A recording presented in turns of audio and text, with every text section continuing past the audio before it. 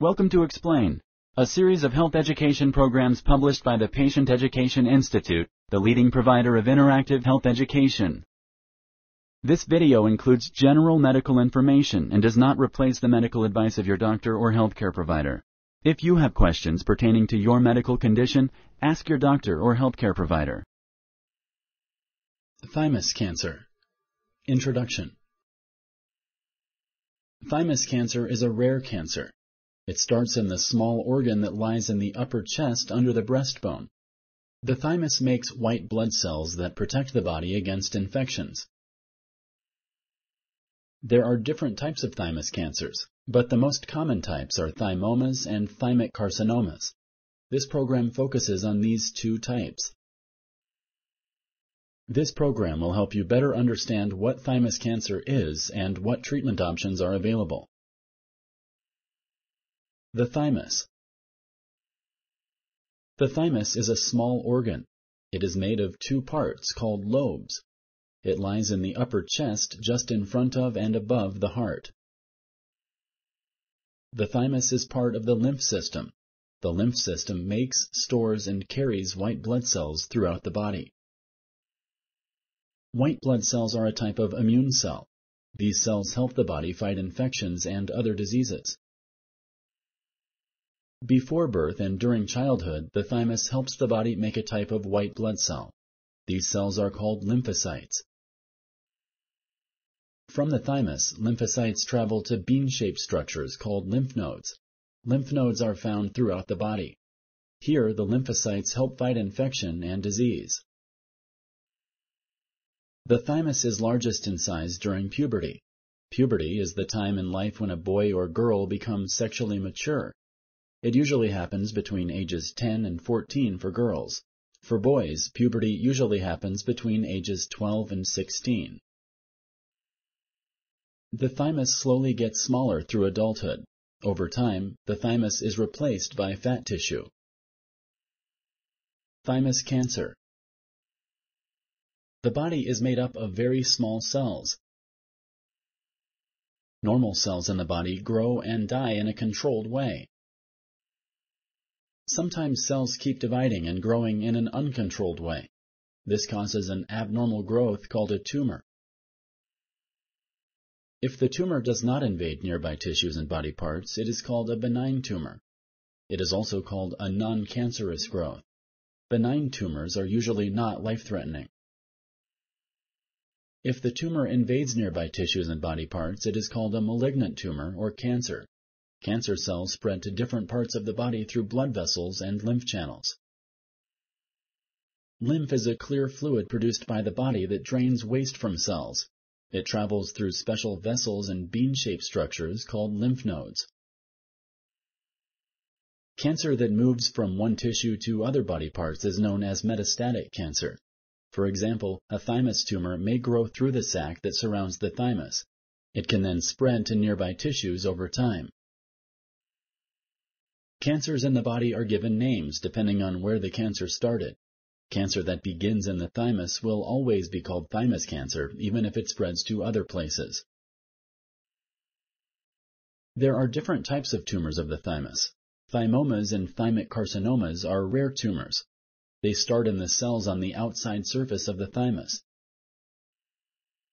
The tumor cells in a thymoma look similar to the normal cells of the thymus. These tumors grow slowly. They rarely spread beyond the thymus. The tumor cells in a thymic carcinoma look very different from the normal cells of the thymus. These tumors grow more quickly. They often have spread to other parts of the body when the cancer is found. Thymic carcinoma is more difficult to treat than thymoma. Sponsored by the Patient Education Institute. www.patient-education.com. Over 5,000 videos and interactive tutorials. Risk factors. It is usually impossible to specify the cause of cancer in an individual, but we do know what causes cancer in general. Healthcare providers also know factors that can increase the chances of getting cancer. These are known as risk factors. Age is one risk factor for thymus cancer. The risk increases with age. Thymus cancer is most common in people aged 70 years or older. Having certain autoimmune diseases also raises the risk of some types of thymus cancer. These diseases cause the immune system to attack healthy tissue and organs. Those most commonly associated with thymus cancer are myasthenia gravis, acquired pure red cell aplasia, hypogammaglobulinemia.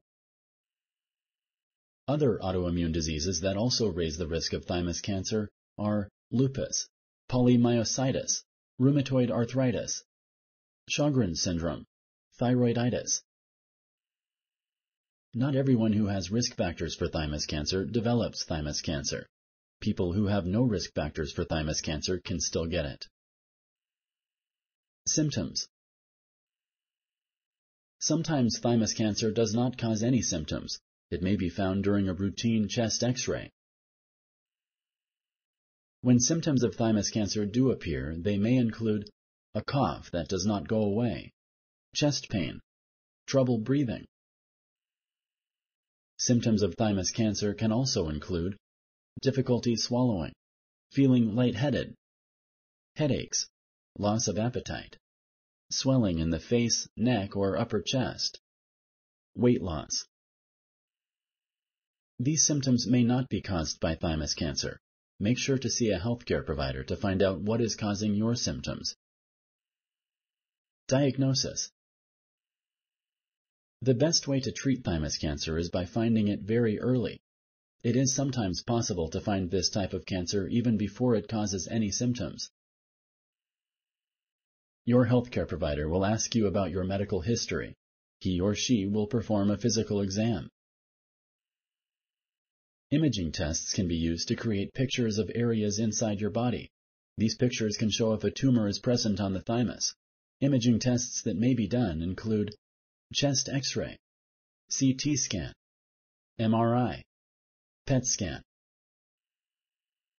A biopsy of the tumor is done to diagnose thymus cancer. A biopsy is a removal of a sample of cells or tissue. It may be done before or during surgery, using a needle to remove a sample of cells. A pathologist will then examine the biopsy sample. He or she will use a microscope to look for cancer cells. A biopsy is the only sure way to know if a person has thymus cancer. Staging. If you have thymus cancer, your healthcare provider will determine the stage of the cancer. Staging is an attempt to find out if the cancer has spread, and if so, to which parts of the body. There is no single staging system that all doctors use for thymus cancer, but stages are usually described using the numbers 1 through 4. A lower number indicates an earlier stage. Staging is helpful in deciding the best course of treatment.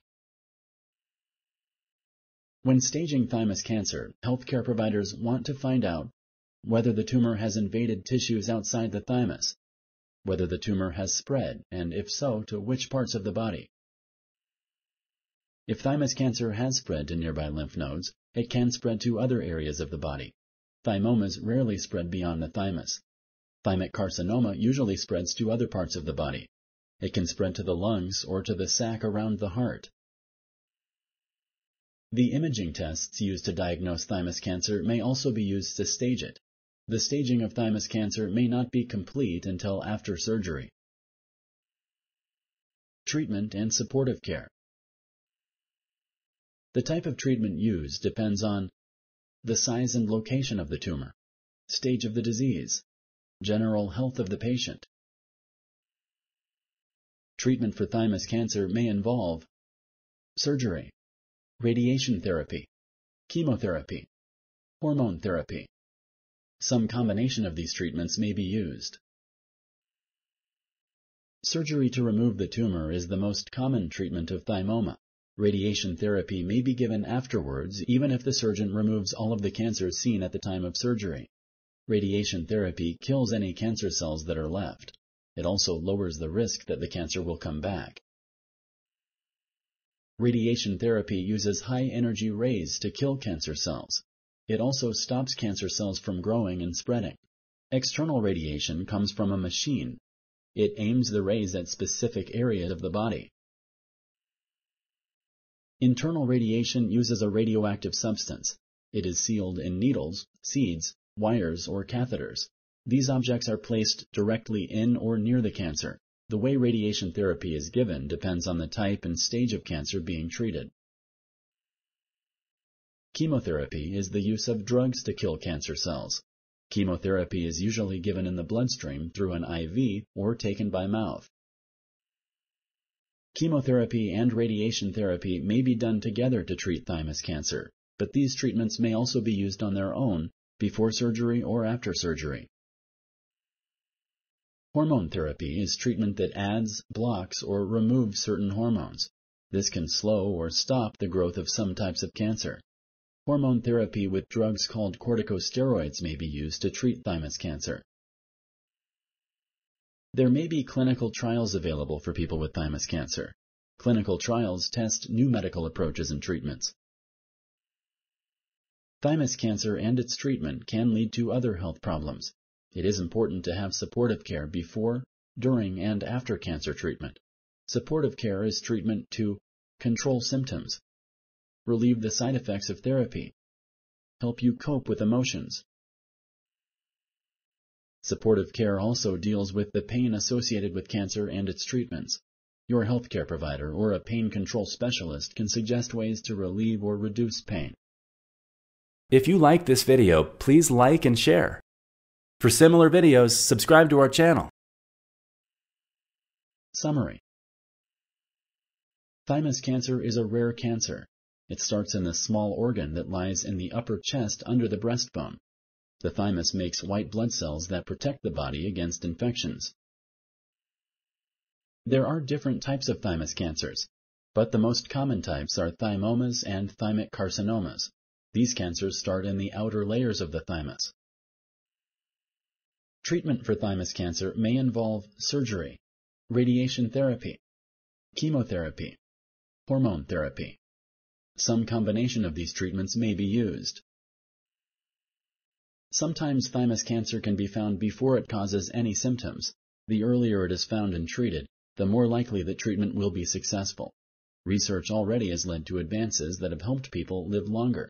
It continues to find better ways to care for people with thymus cancer. Thank you for using Explain.